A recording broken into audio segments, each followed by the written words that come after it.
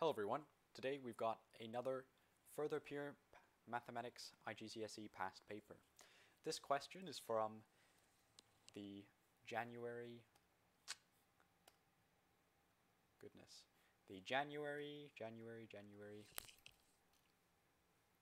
if it will let me write, January 2012, paper 1, question 7, I believe. And in this video, we're going to be going over the whole question, and if I find anything that I want to talk about along the way, then I will. So, let's jump into the question as our prompting material. This curve C with equation y is equal to 2x minus 3 over x minus 3, x is not equal to 3, and that's because if x were 3, then you'd be dividing by 0, and the function would be undefined. Crosses the x-axis at the point A and the y-axis at the point B. Find the coordinates of A and the coordinates of B. Well, to find the x and y intercepts of a rational function like this, rational function meaning it's a polynomial divided by another polynomial, generally speaking. That's what rational function means. Although, if I'm not mistaken, the term does include anything which has only fraction outputs. But anyhow. All the outputs to this function are rational, so it's a rational function, but generally rational function describes this kind of thing. So you want to know the x-axis crossing point, and at the x-axis y is equal to 0. So if 0 is equal to 2x minus 3 multiplied by 1 over x minus 3, and the reason I'm decomposing the fraction into these two parts is to highlight the fact that this denominator will never be 0, ever. It'll always be 1 divided by some finite amount, or 0. And that means it will never actually reach the number 0, because for it to do that, the numerator would have to be 0, and that's never happening since it's a constant 1. However, this term in the function can be 0, which allows the entire function to be equal to 0. So if we let that be equal to 0, 2x minus 3 is equal to 0, 2x is 3, adding 3 to both sides, and then x is 3 over 2, dividing both sides by 2. This gives us the x-coordinate at which the function crosses the x-axis. So if it crosses the x-axis at point A, then we can say the coordinates of point A are 3 over 2, comma 0, where 0 is, of course, the y-coordinate for this. Being on the x-axis, it's 0 nonetheless, and no calculation is needed there. Finally, it crosses the y-axis at the point B. So what does it mean by crossing the y-axis? Well, when something crosses the y-axis, by definition, its x-coordinate is 0. So how do we find the y-coordinate then? Well, you just run the function as if 0 were an input. So let y being equal to 2x minus 3 over x minus 3, take 0 as its input to the function. 2 times 0 minus 3 divided by 0 minus 3. This is 0 and this is 0 is equal to minus 3 over minus 3, or in other words, 1. So that means the y-coordinate at which the x-coordinate is 0 is 1. And our y-intercept point has the coordinates 0, 1. So that's how you do part A of the question. Fairly trivial compared to the rest, as I can see.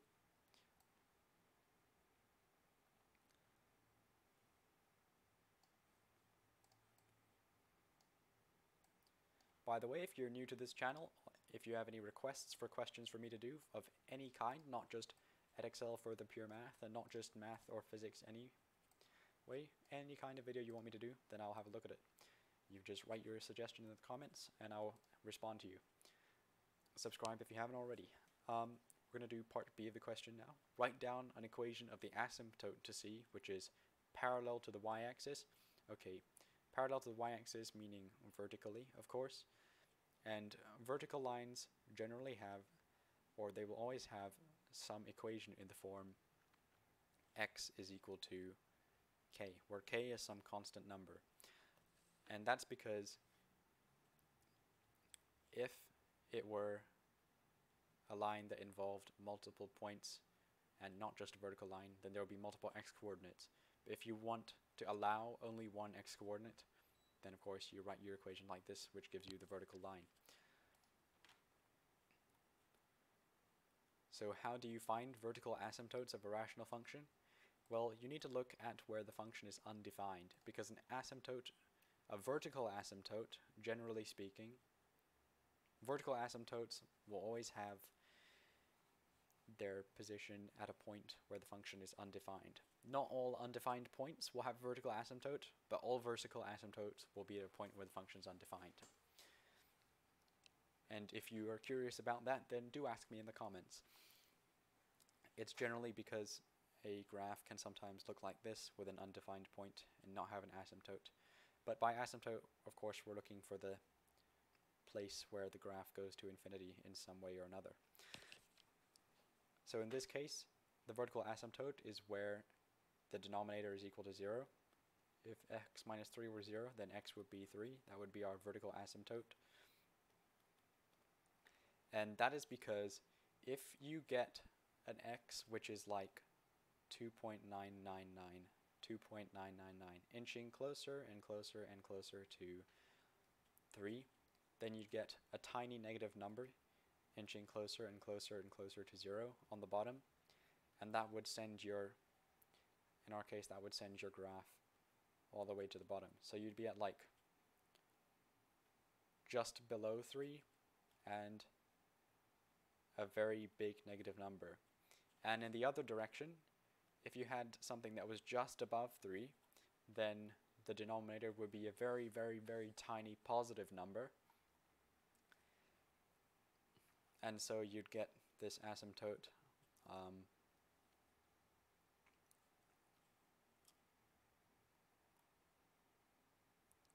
which would be at an x-coordinate greater than 3 and a very big positive number.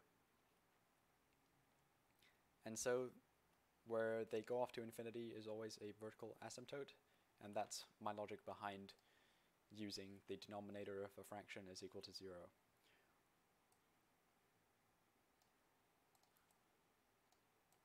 So x is equal to 3 is the vertical asymptote. I'll just write these down so I don't forget later.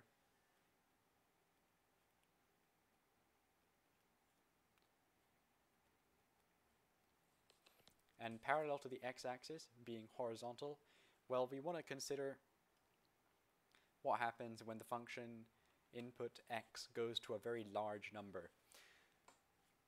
So the asymptote to C suggests that there is only a single asymptote which is parallel to the x-axis. There may be more in other functions, but at least in this function, it's the asymptote to C. And we can actually investigate that quite well. So say we have some x, or let the function have some input k, which is some massive number.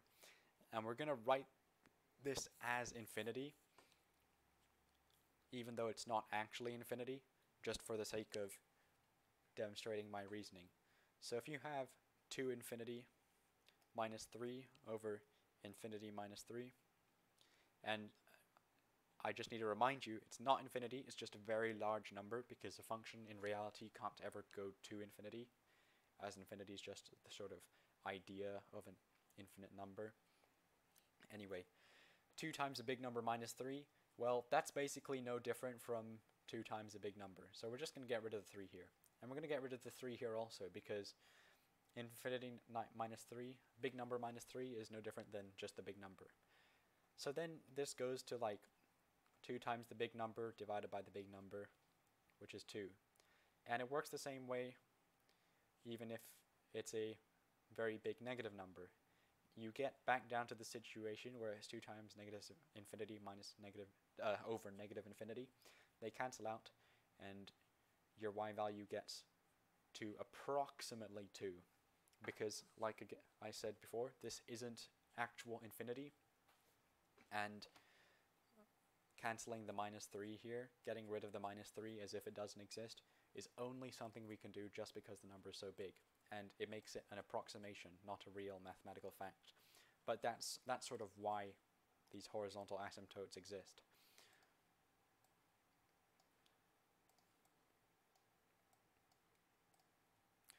So parallel to the x-axis, y is equal to 2 is our asymptote here. And now it says sketch C showing clearly the asymptotes and the coordinates of the points A and B. Oh, okay, so for question C, you may end up just using your graphical calculator. This is a 2012 paper, so I'm not actually familiar with whether it allows a graphical calculator. I'm just quickly checking that in the paper's description.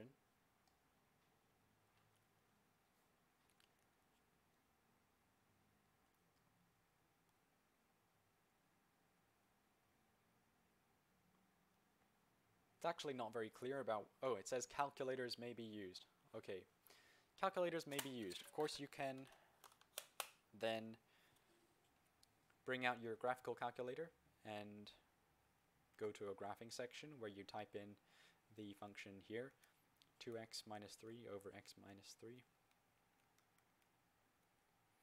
And I'm just sort of doing this to make sure I get this right the first time.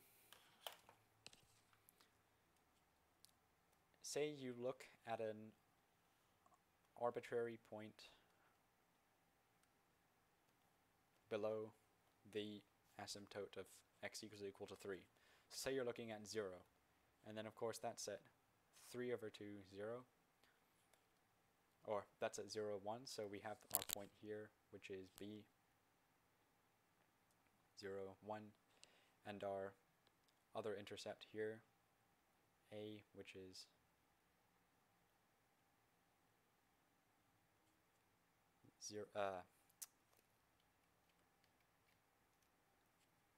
3 over 2, 0. And you'll see in the graphing calculator that there is an asymptote here, and the actual line of the graph goes somewhere like this, down to negative infinity as it approaches 3. And then, of course, there's our vertical asymptote, and you'll see on the graphing calculator that again, the line approaching from this side starts above 2,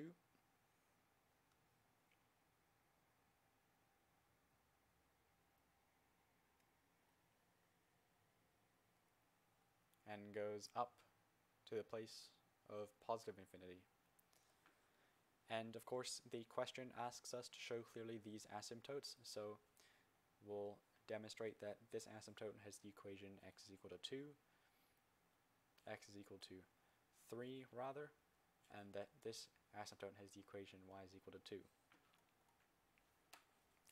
And that's our diagram of it, basically.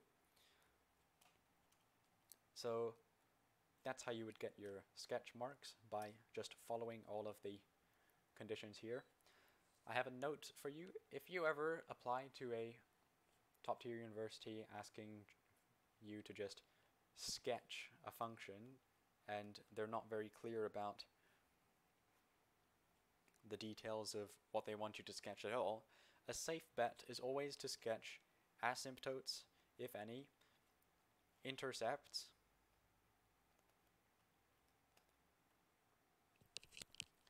and behavior at the ends, as in, does it go up to infinity, down to infinity, is there an asymptote, whatever.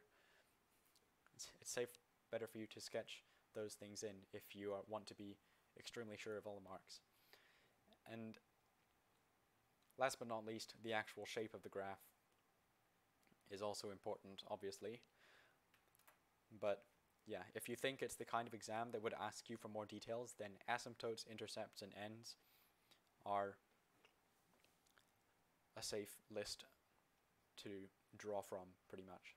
That's what I think, at least. I myself am training for the physics aptitude test this year because I'm applying to study physics at a top university, and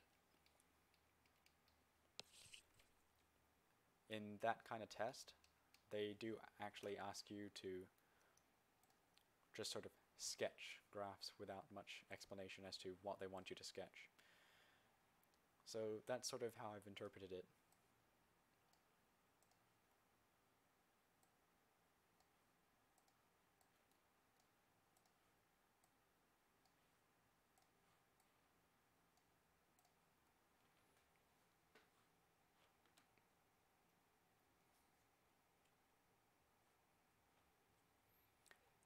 So finally, D, find an equation of the normal to C at the point B. This is actually a calculus question, and what kind of calculus can we use here? Well, since our function is a rational function, one polynomial divided by another, we can use the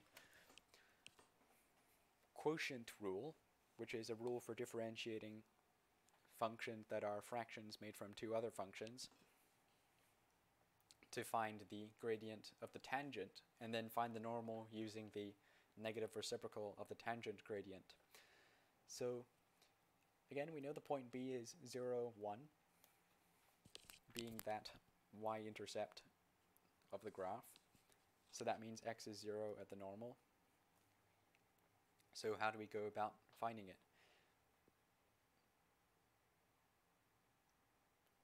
Well, the quotient rule states that if you have some function u over v and you differentiate it, prime, u over v prime, then u prime v minus uv prime all over v squared is your answer here. And note that these are not to the power of 1, these are prime. That's an apostrophe there, and it signifies differentiation with respect to x. So in our situation, our function 2x minus 3 is at the top, u is equal to 2x minus 3, and that means u prime is, well, the minus 3 is constant, so it's dropped, and 2x differentiates to 2, and v is equal to x minus 3, so the minus 3 again is constant, so it's dropped, and v prime becomes 1.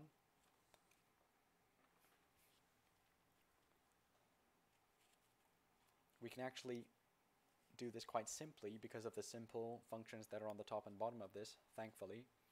And you get u prime v, which is 2 times x minus 3, minus uv prime, so u is 2x minus 3, and v prime is 1.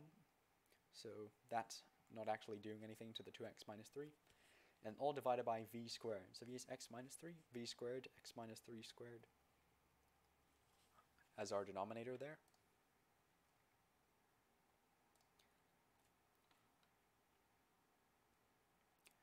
And when x is 0, as it is at the point B, then this becomes equal to 2 times minus 3 minus, well, 2x minus 3. 2x is 0, and so it's again minus 3.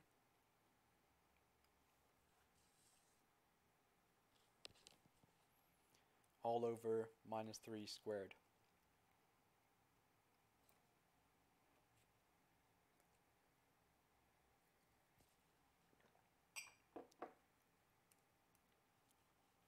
So this becomes minus 6 plus 3 divided by 9, or minus 3 divided by 9, which is equal to negative 1 over 3. And that's the gradient of the tangent, so if the gradient of the tangent is minus 1 over 3, then the gradient of the normal, being the negative reciprocal of the gradient of the tangent, is equal to, well, let's take the negative of this, it's 1 over 3, and then let's take the reciprocal of this, it's 3 over 1, or just 3, which is equal to 3. And that's the gradient of the normal. 3 units up for every 1 unit right.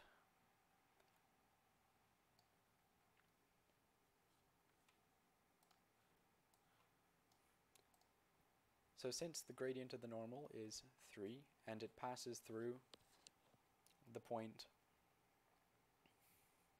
0, 1, what can we do with that information?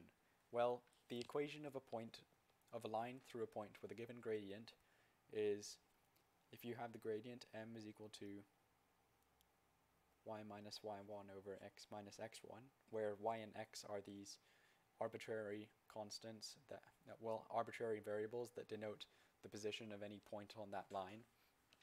This actually is a form of an equation of a straight line based off the gradient equation. So that's actually really cool, and you can multiply both sides by x minus x1 to get mx minus x1 is equal to y minus y1. And again, this is still the form of the equation of a straight line, but just with some special stuff added to it. So given our y1 is 1, so this is my y minus 1, and our m is 3, and our x1 is 0, so that is nothing, we get 3x is equal to y minus 1, or y is equal to 3x plus 1. That's the equation of our normal line. And I can actually go and plot it on the graphing calculator just to confirm that that's the case. So I'm actually going to go and do that right now. And as it appears to me, visually at least, that is a correct normal for this graph. So y is equal to 3x plus 1 is a normal here.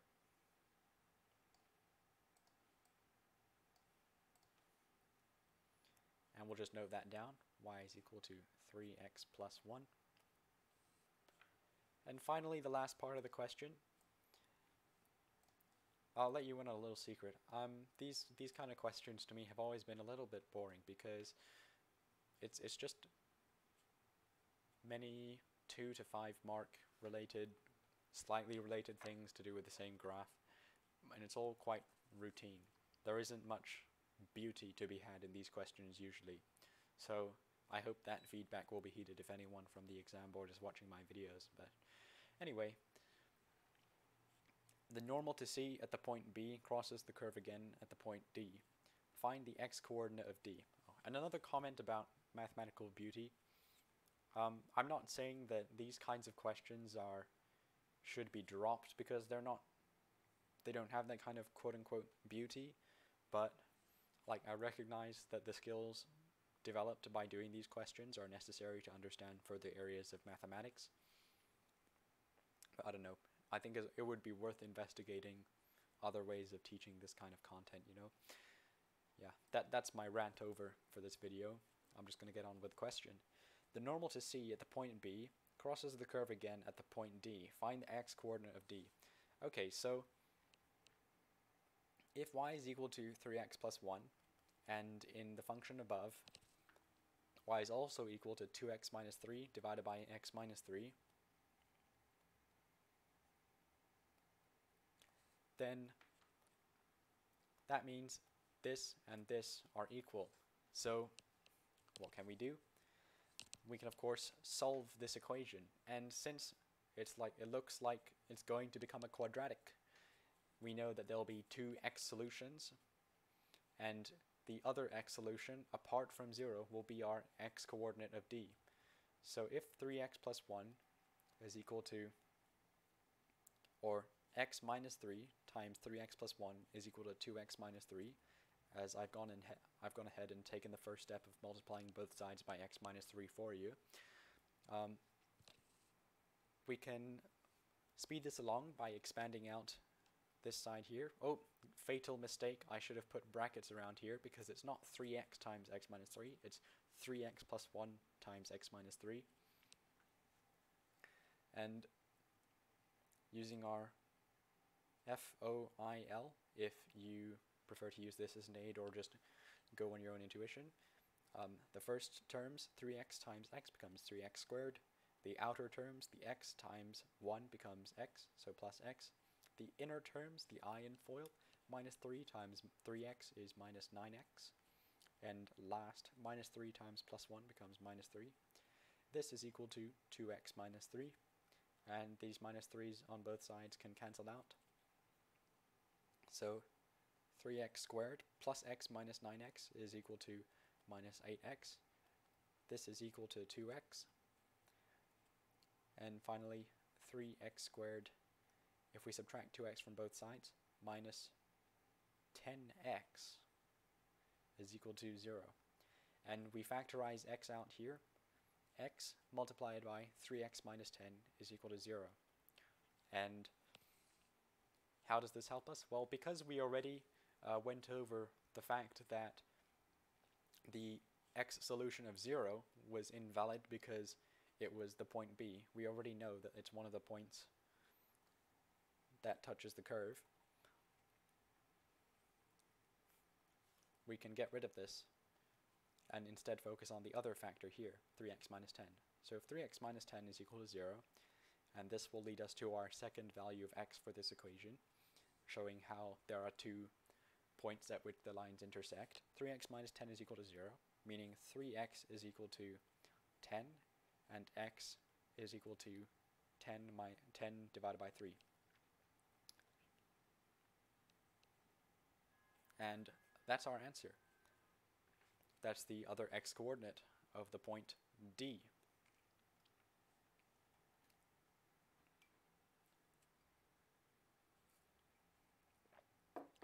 So, hopefully you found this video helpful to you. If you did, please like and subscribe to the channel. It very much helps me create new content for you. And as always, the upload schedule is that there's a new video every Sunday, Tuesday, and Thursday at 6 p.m. Hong Kong time or 10 a.m. Universal Coordinated Time, UTC. So you can check online what that means for you, but generally it'll be the early to late afternoon in the largest countries of my viewership, which is Bangladesh, Myanmar, and Hong Kong. Thank you very much for watching, and see you next time.